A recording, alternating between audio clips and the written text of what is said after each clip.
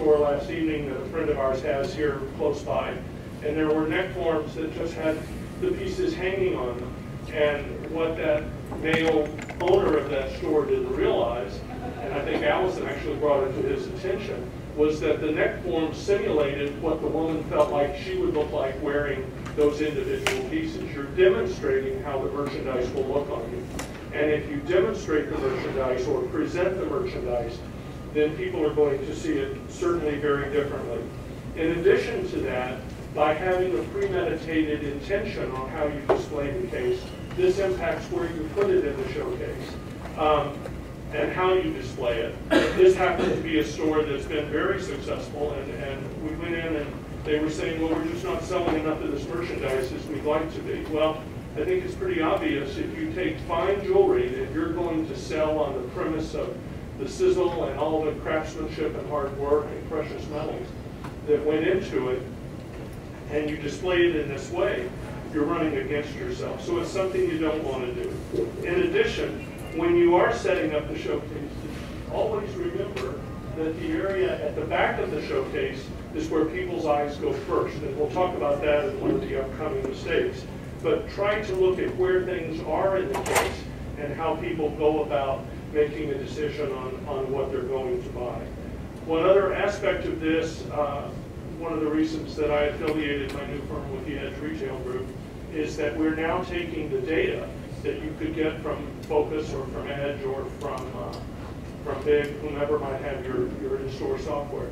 We can take that data and extrapolate from that data what you're selling and at what price points you're selling, and consequently look at whether or not how should we display items to increase that average sale.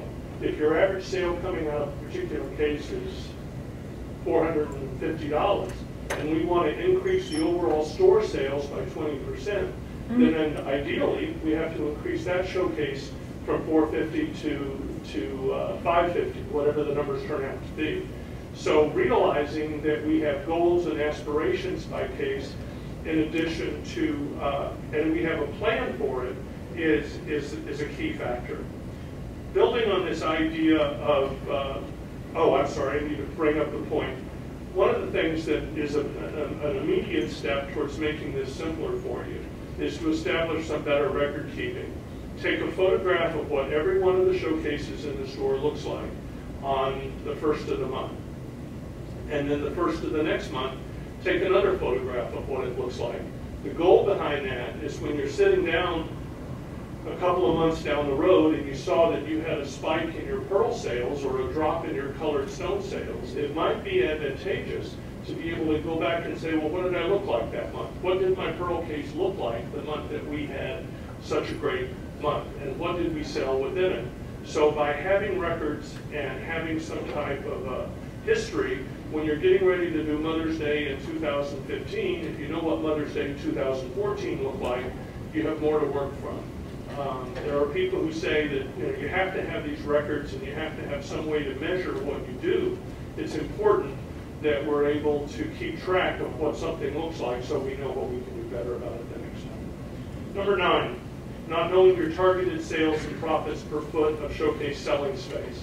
What does that mean? What that means is, and on your handout, if you have one, and if you don't, let me know and I'll get you one, but they're all over the room here. Let's try this exercise. If you were to take the total dollars in merchandise sales that you had in your store in 2013, that doesn't include appraisals, probably shouldn't include your Pandora sales, it doesn't include repairs. It's just what did we sell out of the case. And then secondly, if we were to add up how many running feet of showcase do we have in the store? We have 10 6-foot cases, then the average is, the number is 60 feet. Now, if we divide that $1 million in sales by the 100, sorry, go here, be a little easier. If we take the $500,000 in sales, divided by the 50 feet of showcase space, we'll come down to the idea that in order for us to maintain that existing level of sales, it's an important differentiation. To do the same amount that we did the year before, we have to sell on an average of $10,000 per foot of showcase.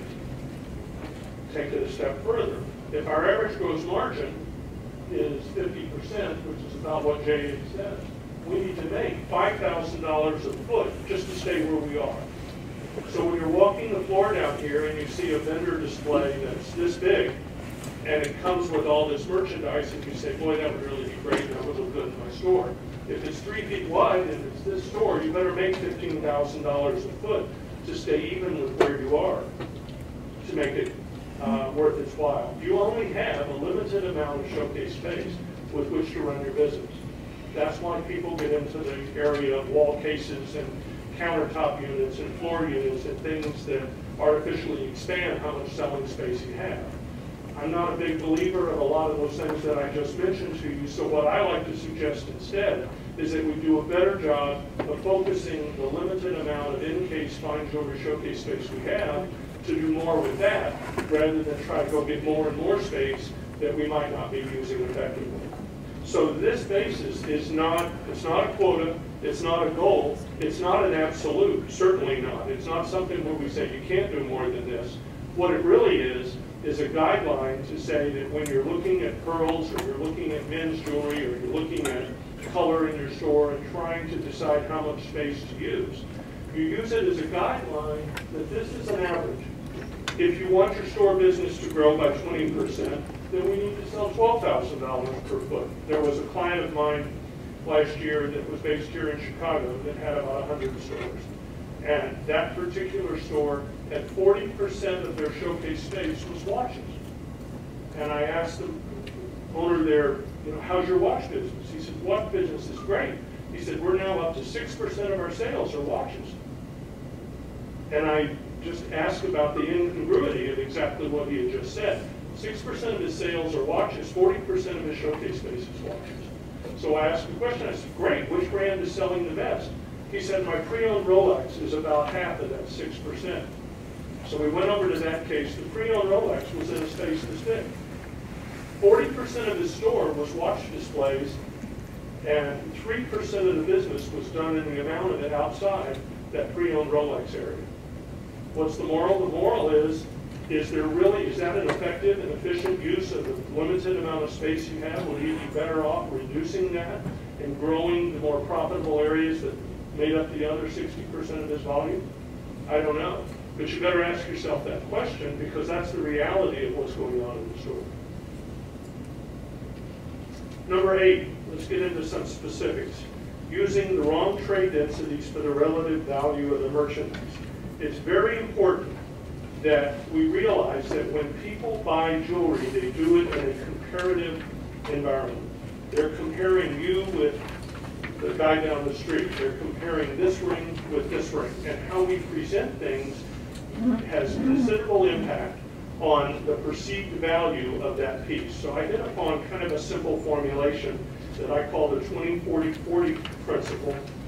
And that is that we want to take the top 20% of the merchandise in any given showcase, and we want to display it on individual elements. It's the best.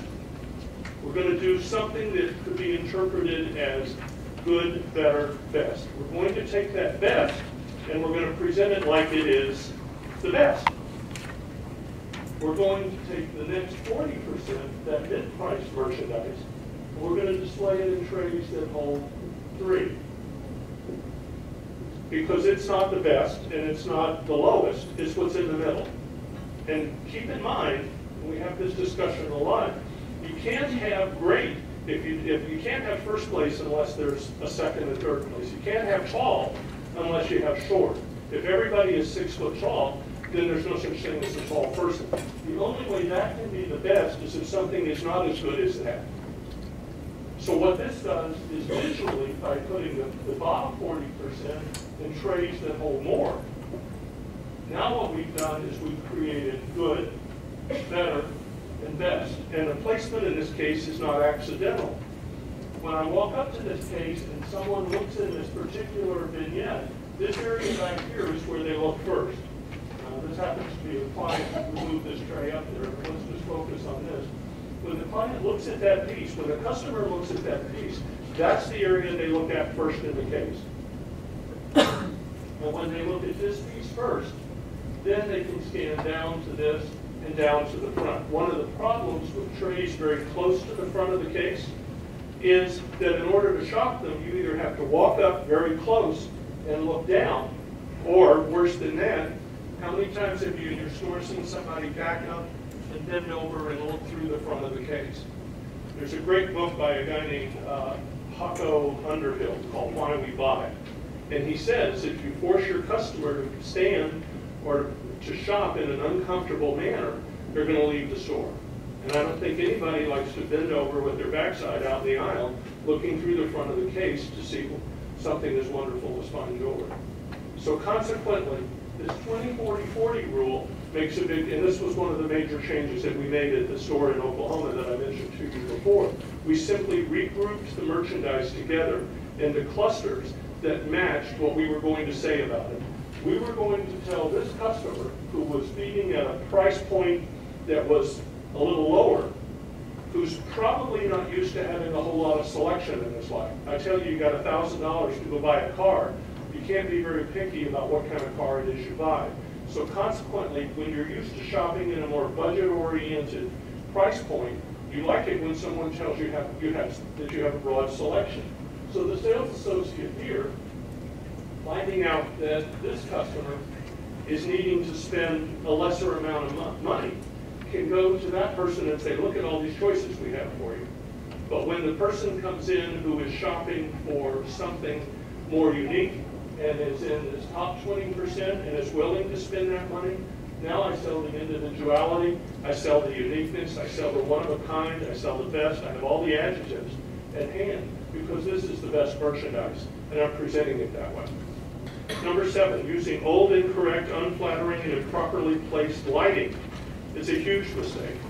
The lights have come an awfully long way in the last 5 or 6 years, and they're consistently evolving. Obviously, the top type of light to have is a good LED light, and there are brands that I've worked with that I have particular affinity for. But what I would suggest to you is as you're shopping LED lights, try to remember that they're not all the same. And you can usually make your buying decision based upon the length of warranty that they have. I suggest you don't buy anything for the store that doesn't have a commercial grade 5-year warranty on it. LED lights change in color over a short period of time, and you end up with them actually being less bright and developing coloration in them as the cheaper ones start to age. I was in a store in Vancouver Tuesday, and he had bought these lights a year ago, and they were already, you could see different color tones between them. Don't go buy the lights at Home Depot or Lowe's if you're going to use them in your store. Those are residential grade, although they'll say commercial grade on them, and they'll have a 1-year warranty on them, and they just won't last. They'll be fine for the bookshelf at the house, but they're not good for being able to use them actually in your store. My recommendation is that you look at, in the placement of it, let's talk about that a second. We find this is a great example of where individual elements are put in the showcase, but they're done in such a way that no one pays attention to where the lighting actually shines and actually hits the piece. Go back through one of the rules that is so difficult sometimes to get people to do is when they're finished setting up the case, is have someone get out from behind the case, walk around the other side. Can I see everything that I'm looking at? Is the light shining on everything correctly? Do I have shadows, and do I have pendants hanging off the end of the neck forms? And make certain that you're ready for business. It comes back to this idea of intention. It comes back to this idea of having premeditated thought, and that I am presenting or I am demonstrating this merchandise to my client.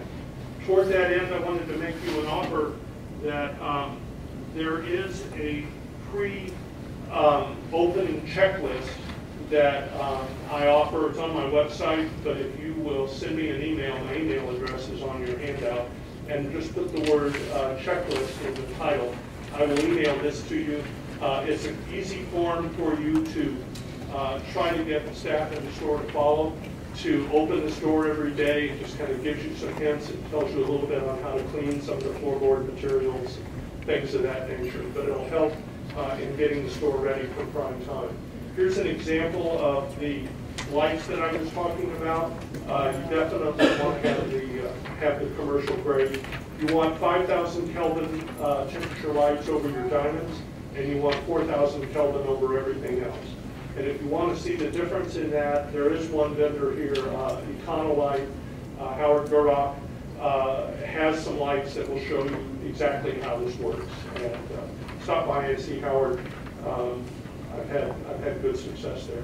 And just be careful how you aim them. Number 6, an awfully lot of places we go these days have wall monitors in them where you can't hardly help but look up at the wall at what's being shown on the television screen. There was one at the restaurant at the airport in Dallas yesterday. You're trying to have a nice lunch and you just can't seem to keep from looking up there. There are wall monitors in the dentist's office, in the vet's office, and everywhere. A lot of my friends who have stores tell me that they don't like to use them very much because they don't want someone looking up at the monitor.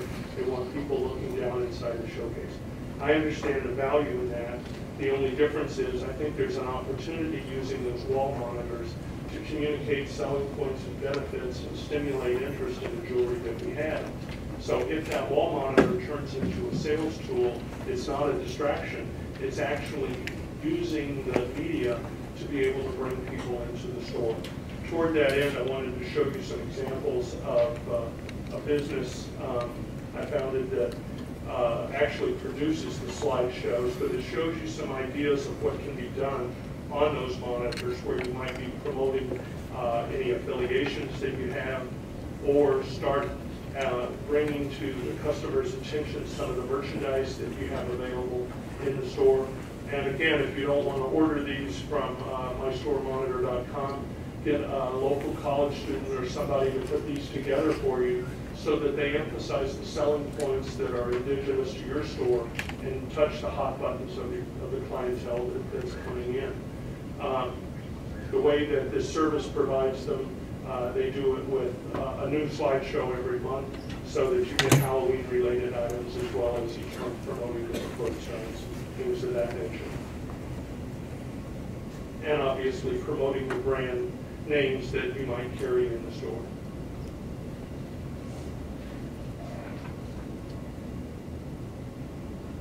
Obviously, they're personalized. When my store monitor does them, they're done with the client's name. And different aspects of what you do in your store that brings value to your customer. This is promoting the Antwerp trips. And again, traveling the world to get that. And then promoting young couples that have ordered and bought their wedding rings in your store. If you don't have a camera in the store, and if you don't take a photograph of every time a couple buys an engagement ring and they're all happy, and take a photograph of them with that ring in front of your logo, you're missing a real opportunity. We have one client for this instoremag.com service where that's all the show is a continuous series of couples, and it's a small town. People come in and, oh, they recognize this person, and it just creates the monitor into an additional reason to buy. If you're interested in that, I want some suggestions on what you could do. You can speak to me. I'll be happy to give you some ideas on it. I have brochures on the service as well. So using, I'll give her more than just flowers this year. So using the store monitor is a good way of taking that medium that the younger demographic target is used to seeing in bars and nightclubs and everywhere at the gym and everything, and turning it into a selling experience in your store. Number 5, I'm asked an awfully lot about the use of vendor-provided displays. These are the free displays you get from the company that sells you the merchandise, and if I believe in those being a good idea or a bad idea. Well, it depends, for starters, on whether or not your store is built around your brand or if it's built as a boutique. The difference is a boutique is a store in which you come in and you're not really that interested in the name of the boutique. You're there because there's a Rolex. They sell Rolex, they sell Omega, they sell Hearts on Fire, they do Chicori, they do Pandora, and you're there because you buy into those brands, not because you're necessarily buying into the store brand. That's indicative of some stores, but most stores, day in and day out, are actually building their own brand. So you have the question, would I be better off with those new pieces that I bought being in my own store display, or would I be better off in them being in the display that the guy's going to give me for free because I bought the line. Well, free is good, but free isn't always free. What I would ask you to think about is a couple of different things. Number one, which brand are you more interested in promoting? Number two, is the display that you're about to get, remember our analysis of so many linear feet and the sales per foot, is the display going to be the right size for the amount of space you have in your limited amount of showcase space? Is it going to take up too much room? When I was at Pacific Northern and some of the other companies, we did a lot of those. And the one that always sticks out in my mind is a guy at the JCK show in Vegas who wanted us to do this big bridal ring display. And I asked him what kind of color he wanted, and he wanted a brown and orange combination. And I said, where does that come from? And he said, because that's the color scheme of the interior of the new Porsche I just bought, and it really looks great, and it would look great with diamonds. Well, maybe, but I don't know that I want to be doing something that's going to go in your showcase that's based upon the color that Porsche decided to do the interior of their car in.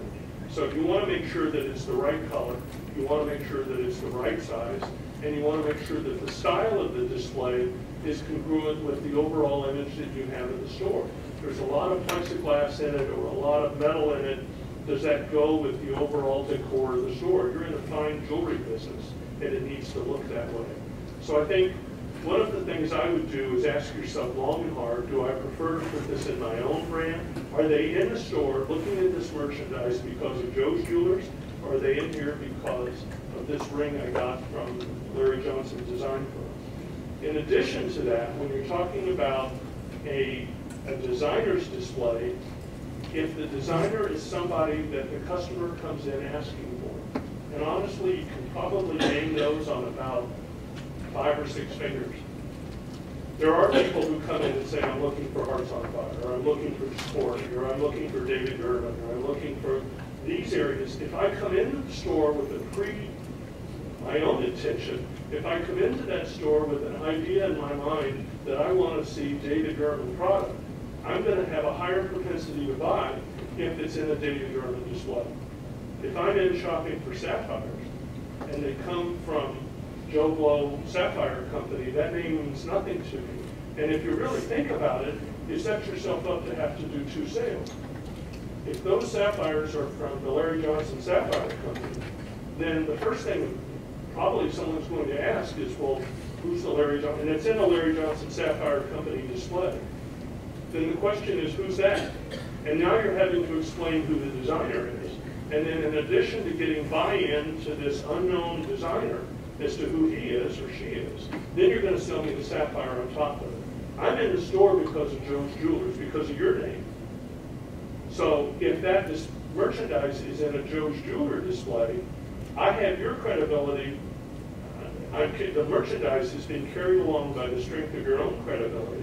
And you don't have to do 2 sales. And the first one is easier because you're already in your store because he buys into the idea that you have quality goods. So when you're thinking about these vendor displays, I would ask you to treat them with a great deal of caution. Recognize that the vendor may be in one time and may be out another time, and you're going to need your own display to go in that place. But I would I'm not saying don't use them, I would say sit down with premeditated malice of forethought and make a decision on whether or not this is a good idea or a bad idea. One other mistake that I see happening an awfully lot that is adjunct to this that I've outlined is getting in a bridal display from a great bridal company, putting it in the showcases, and then having my own merchandise that I own sitting next to it in a display that's 12 years old. Okay, 2 years old. So here comes this brand new, shiny display from so-and-so ring company. And maybe it's Corey or maybe it's whomever, and I want to use it. I put it in a case. And over here next to it are some old displays that I've had since, the Carter administration, and they're sitting right next to it. And all of a sudden, let me ask you a question. I walk in, I've got start out the show right. I have $20,000 in my pocket. I want to buy my betrothed engagement ring. Would you rather I bought a $20,000 ring out of the designer line? Or would you rather I bought a $20,000 ring out of the stuff that was your own stuff? For most people, they'd rather I bought their brand as opposed to the designer brand. They make a higher gross margin, on their own stuff than on the stuff from Chicory or Hearts on Fire. If that's the case, then imagine for a moment, if that's your preference, go back to what I said at the very beginning, the idea of intention, the idea of setting my merchandise in there to accomplish something that I've applied premeditated thought that I'm doing, then for goodness sake, take $400 or $500 and buy some brand new displays for your own store brand rival. If it's going to go next to a brand new display from somebody else, this doesn't need to look like a cheap sister. It needs to look as nice as everything else.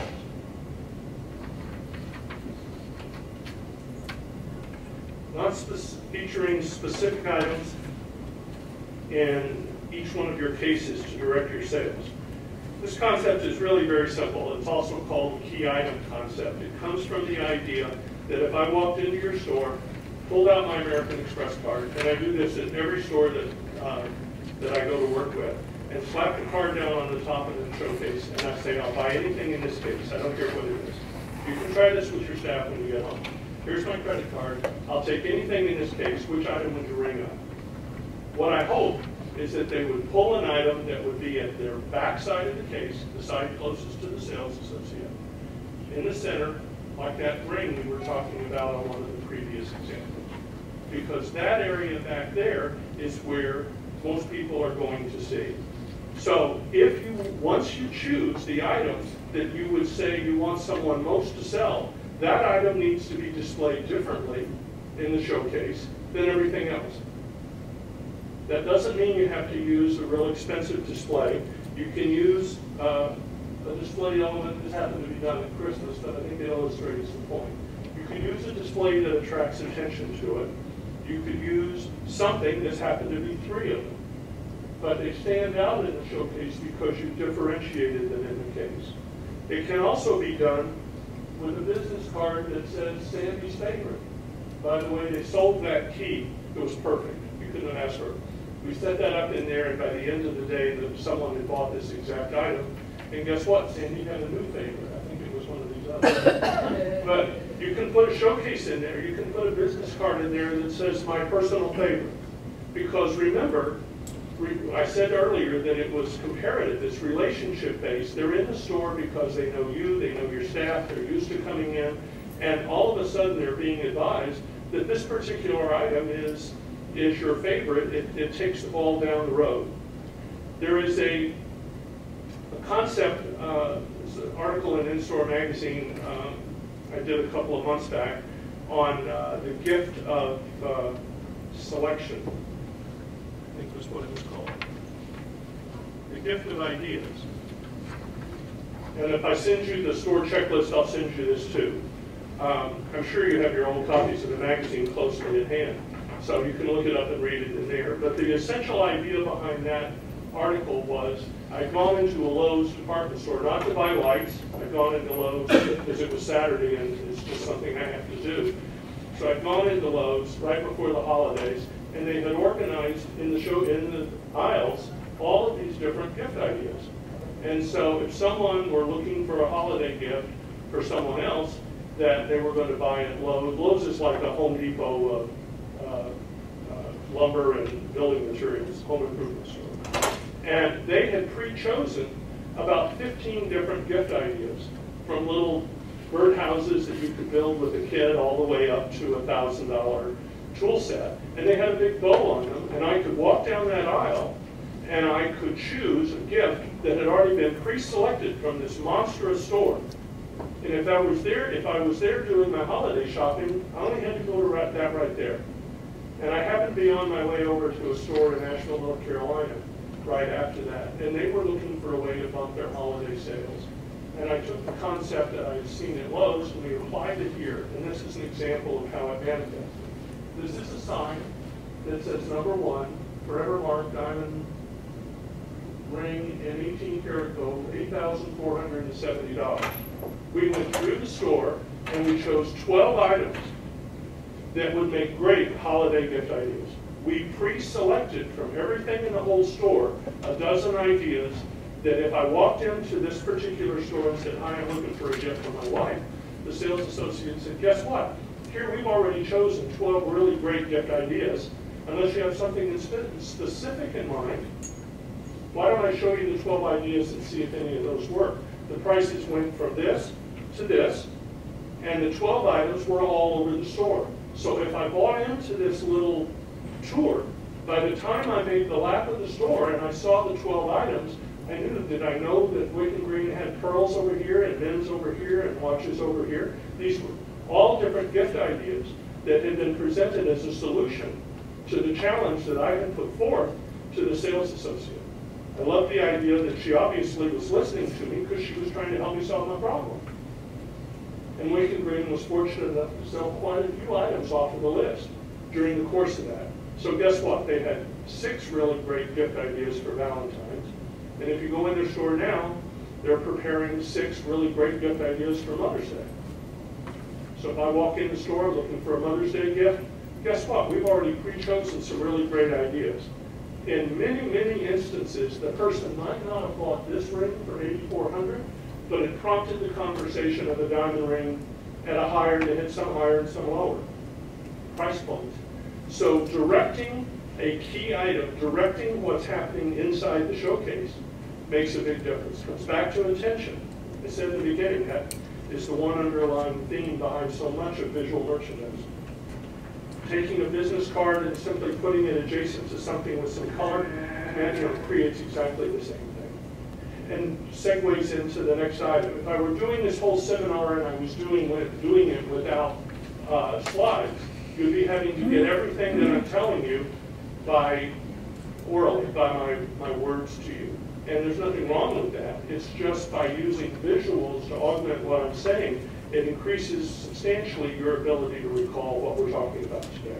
Same thing happens in a sales presentation in your store.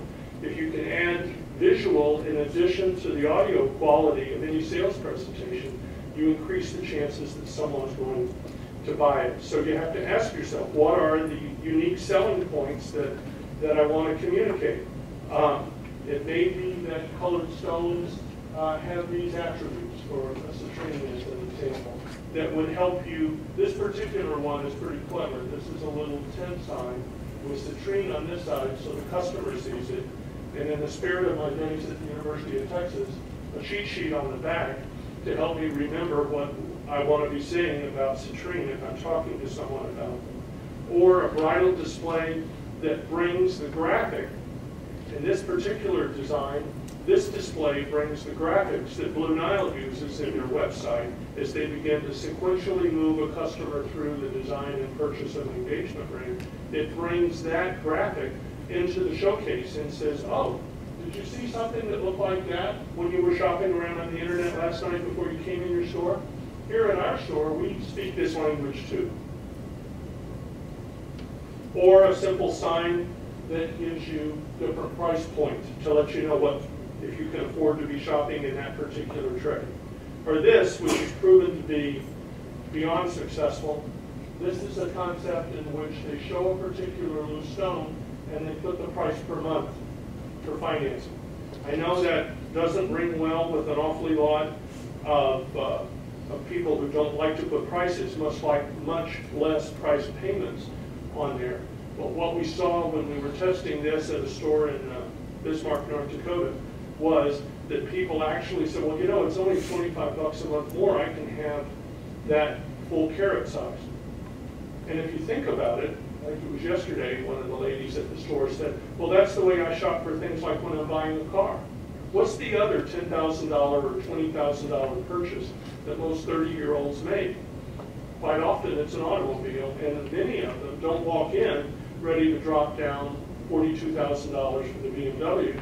They walk in wanting to know if it's $750 a month or $850 a month. So we're actually talking to them in a way that flows with their mindset as to how they're going to analyze it. And if you don't want to do that, that's okay. There was one store we did where we had a small sign in the case, and we took all of the ranges of, I think it was color. And so we had 500, 1,000, 1,500, 2,000, 3,000, 4,000, whatever. And we had those price points, and we showed what the payment was per month.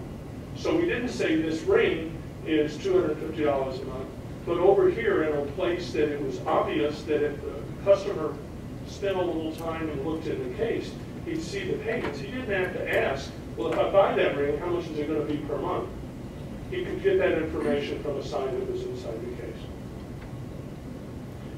I just checked my time. I've got to hurry.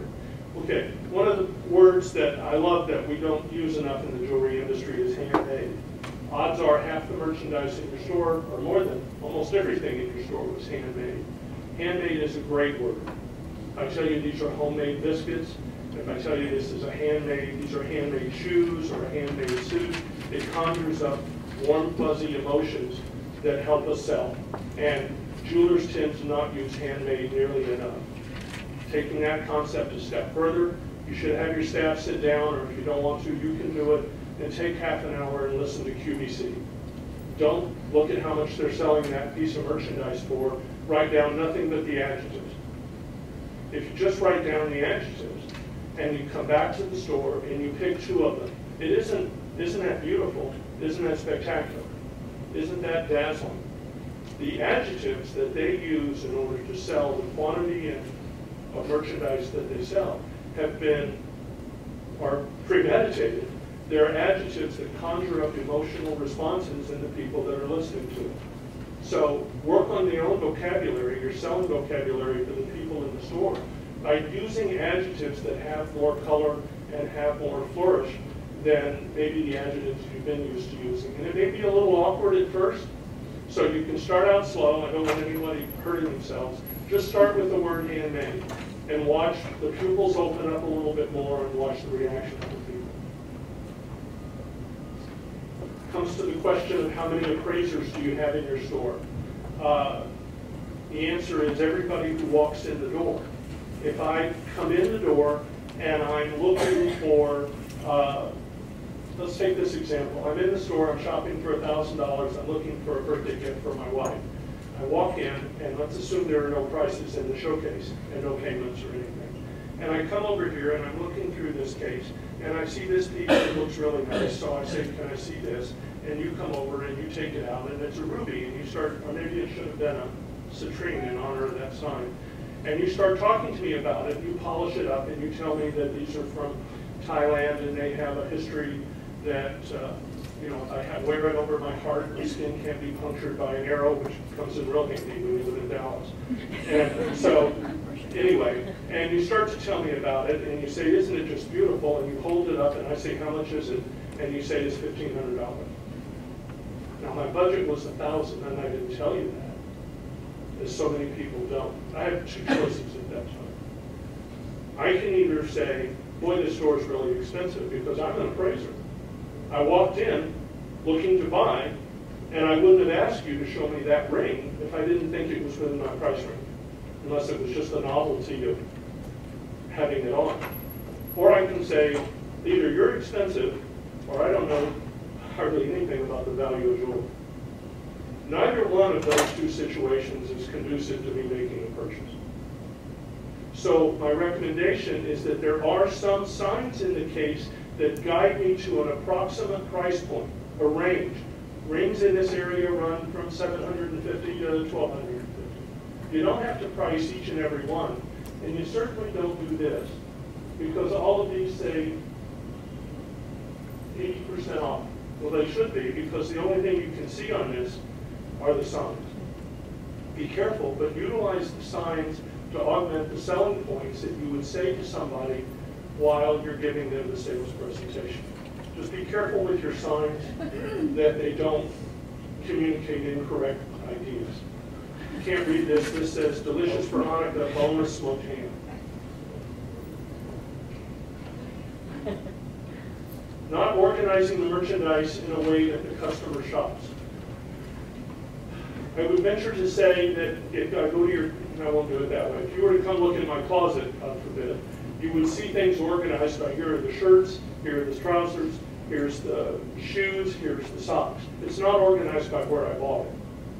It's organized by how I go in there and pull a shirt out of there because I'm going to do this or that today.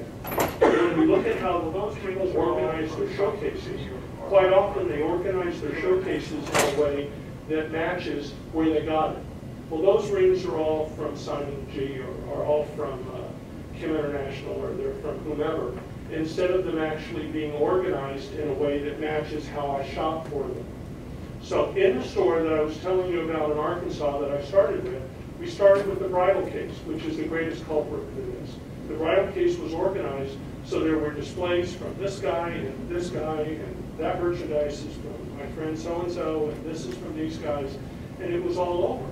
And I walked in and I said, so if a client comes in and they're looking for an engagement ring and they're looking at halos, where do we go? Well, I show you the ones from this guy over here, and then I've got this guy's, and then these are the Simon G halos, and these over here are the other guy's halos. And I'm thinking, why am I having to walk all over the store, all over the department to see this? So we sat down instead, and we organized it by the 5 primary styles of the Mounties. Because if you go on Jared.com, or Blue Nile, or Zale.com, and you want to look at engagement rings on those stores, on those sites, where you do not have your highly qualified salesperson there to hold their hand, you start by choosing a style of a ring. And from there is a decision tree. Choose one of these 5, and if you choose halo, then choose this, white gold, yellow gold, and there are all these decisions that bring you down to an ultimate decision. So we organized this showcase with some platforms, these are solitaires and diamond bands, and this happened to be their colored diamond inventory. And we had 2 of these platforms for halos because that was their most popular style. Now when somebody comes in and says, I'm looking for colored diamonds, well, I have some over there, no, they're right here. And all of a sudden, the sale, as Shane Decker, who's a brilliant sales trainer, will tell you, when you start moving the client all over the store or having to leave them, or let's come over here and look at this, or let's go over there, when you start doing that, you in a linear fashion, you reduce your ability to make that sale. If I sit right here, we can make a decision based upon the inventory that you have that you want to show. Just ask yourself, when you're standing looking at how you've displayed some of the merchandise, am I displaying this in a way that is compatible with how my customer thinks when they shop? It comes back to intention. And the number 1 item is hiding saleable merchandise among all the proven non-saleable items. Let me ask the ladies in this room a question. So there's a brand new dress shop that opens up down the street, and you've never heard of the brand before, and you decide you're going to go down there and see if they sell blouses. And you walk in, and you walk up to the rack. How many blouses do you look at before you decide this store doesn't have anything I want? Anybody? I asked that question at this seminar 3 weeks ago, with the IJO folks. There were 350 people in the room, and one of the answers was 4, one was 6, and one was 12. Now, 4 seems a little strong, but let's go with 12. That somebody would walk in and look at 12 blouses before they said, you know, I was there, I just didn't see anything I liked. Might be a huge store with lots of options in it. They look at 12 and make a determined decision that there's nothing here that I want. What I'm suggesting is that when you have a showcase full of old merchandise that has not sold and is proven not to sell, and as my colleague David Brown will tell you, if it has been in the case more than 18 months, it has a 95% chance of being in the case in 5 years. So you have so many bullets. You have those 12 choices, if that's it. I walk up to a showcase that has a ton of merchandise. That's a bad example. That has a ton of merchandise in it. I got 12 shots before I say, you know, I went in that store and they just didn't have anything I wanted. So if you continue to use your 12 shots with stuff that has been proven for year after year not to sell, you're going to reduce your chance of being able to make the kind of growth that you want to see. So consequently, one of the first things I do when I see a store like this is say, let's take everything out of the case that's more than 2 years old, just because going to 1 year would be medically difficult for some people. So let's just say it's 2 years. We're going to take everything out of the case that's more than 2 years old. Now all of a sudden people come in, and some great little piece that was hidden among all the duds is now evident and is easy to see. And then what are you going to do with that? Well, there are lots of people, Edge and other people have programs that will help you move that merchandise and convert it to the cash you need to buy the $400 worth of displays for the bridal case. But essentially, at the end of the day, don't waste your 6 or 12 shots with that client on items that you've proven in your own store with your own demographic to the same people who've walked past it for 2.5 years, that you believe in the Easter Bunny and the Good Fairy, that someone's going to come by and see that ring that they looked at, or haven't really looked. They looked at the first 2 times they were in the store after you got it, and then they stopped looking at it. And you have this hope that someone's going to come in and buy it. They're not. So we're better off by taking it out of the case and doing a better job with what's viable, sellable merchandise. In closing, I want to say that one of the other things that if I had the time to have done 11, I would have given this the 11th choice. And that is try to, as you're thinking about your goals and aspirations for this store, for the store for the rest of this year and for next year, try to envision what the store would look like if it was already doing that. There was a store I mentioned in Vancouver was doing $2 million. I said, what do you want to do with this store? He said, I want to get to $3 million. I said, good goal. Let's see how we're going to do that. Well, you sit down and you say, what would the store look like? And how would the store look different? How would my merchandise mix look different? How would my store training, my staff training be different? What would be different about this store other than the bank deposit if we were at $3 million instead of $2 million? And we started making the list. We visualized what the $3 million store would look like. And then we began the steps of taking a $2 million store and elevating it to that point. Being from Texas, there's lots of guns down there. You shoot ducks. You don't shoot where they are, you shoot where they're going. Don't visualize your store as it is. Visualize your store as you want it to be. And then begin the systematic step-by-step process of moving from where you are to that, and you'll get there. I'm out of time. Thanks for your time. I'll be here if you have any questions. Thank you. And if you're interested, I think I have some brochures on store owner. Thanks again for everybody.